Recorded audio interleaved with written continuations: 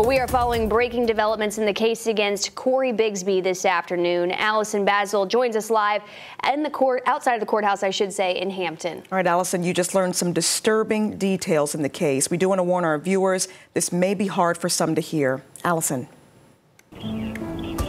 Yeah, Ashley, Bethany, prosecutors called officers from the Hampton Roads Regional Jail to the stand to read several statements they say Cory Bigsby wrote or told them back in August 2022 and December 2022. And they had officers read those statements aloud in court. In it, Bigsby talks about the day his son Codi Bigsby died.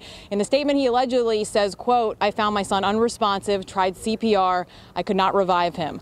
The officer on the stand says Bigsby dictated this confession to him and the officer wrote it down. The officer says Bigsby said he tried several times to revive him and asked God to save him. Bigsby says he went outside to talk to God. Bigsby says he realized Codi wasn't coming back, and he says, quote, he put him in a trash bag, put it in the car, and it sat for 3 days. Bigsby says after he put him in the car, he drove to Garrett A. Morgan Boulevard and buried him. A second officer took the stand and testified about a statement she got from Bigsby. She says Bigsby allegedly wrote that on January 30th, 2022, he stepped out of his apartment to get items from his car.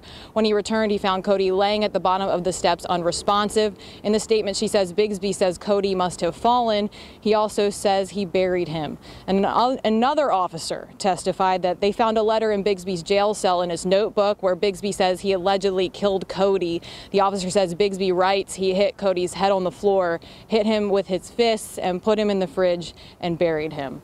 Now, the court is on a lunch break. The judge could possibly rule to suppress these statements. That is what the defense is asking for. The defense attorneys are saying that jail staff allegedly coerced Bigsby into writing these statements. And of course, we're going to keep you updated on all the happenings today. Live in Hampton, Allison Basil, 13 News Now.